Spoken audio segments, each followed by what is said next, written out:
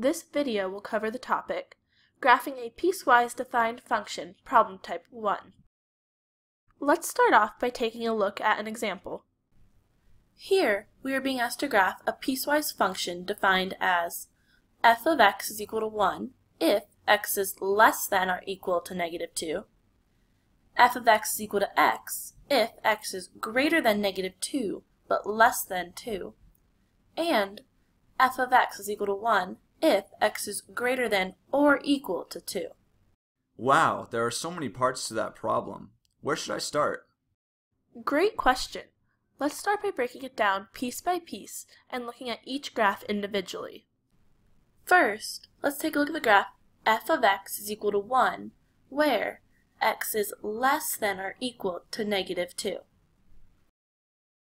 Recall that when a function is equal to a constant, the graph of that entire function is a straight line at that specified constant. So, in this case, we graph a straight horizontal line through y is equal to 1.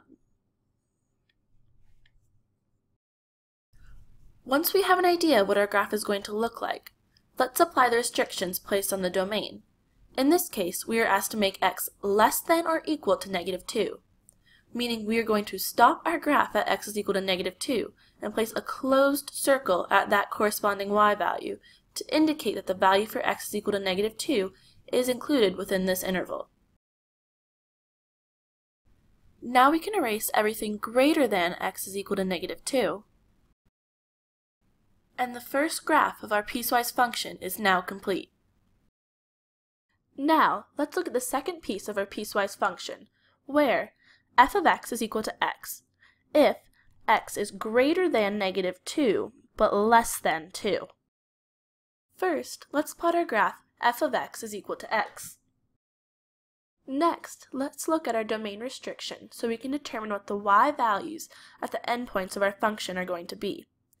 We can determine these endpoints by plugging in x is equal to negative 2 and x is equal to 2 into the equation f of x is equal to x. In this case, f of negative 2 is equal to negative 2 and f of 2 is equal to 2. Now, let's plot these points on our graph. Keeping in mind that since the problem states that x is greater than but not equal to negative 2, our point at x is equal to negative 2 is not completely filled in. Same thing goes for x is equal to 2. Since the problem states that x is less than 2, the circle at x is equal to 2 is not completely filled in either. Now, we can erase all parts of the graph outside the interval x is greater than negative 2 and less than 2.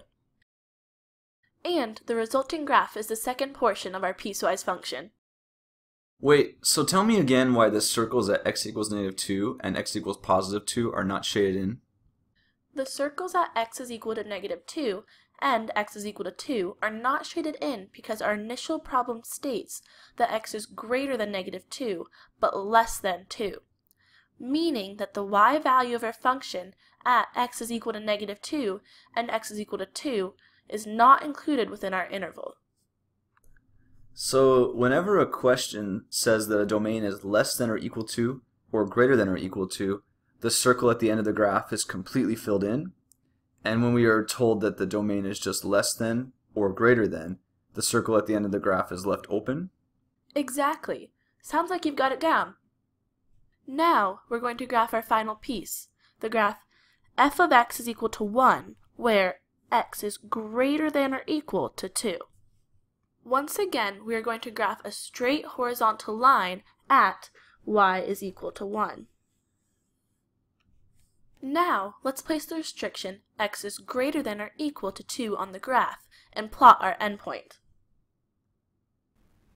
Keeping in mind that since the problem states that x is greater than or equal to 2, our point at x is equal to 2 is completely filled in. Now we can erase all y values less than x is equal to 2. And our third and final piece of our piecewise function is now complete. Now let's transfer all three pieces of our piecewise function over to a single graph. And our piecewise-defined function is complete. So to graph a piecewise function, we need to graph each part of the function individually, solve for the endpoints of each graph by substituting in the x values given and solving for the corresponding y values, and plot the endpoints according to the specified domains. Then we can combine all the graphs to find our resulting piecewise functions. Precisely. It sounds like you really understand the topic.